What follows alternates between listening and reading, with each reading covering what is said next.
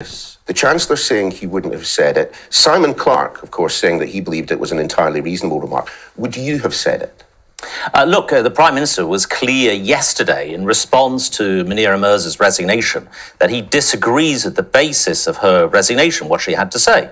The Prime Minister was also clear on Wednesday that he was referring back to the public apology made by Sir Keir Starmer in, I think it was 2013.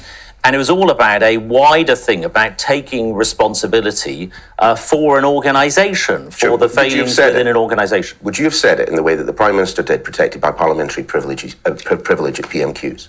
Well, look, the Prime Minister said that he disagreed yesterday with the basis of the resignation of what Munira Mirza had to say. And that, I think, is the end of the matter. Well, it's not the end of the matter, because I'm going to ask the question for a third time. Would you have said it? Look, I'm saying the Prime Minister disagreed with what she had to say. That is the important thing here.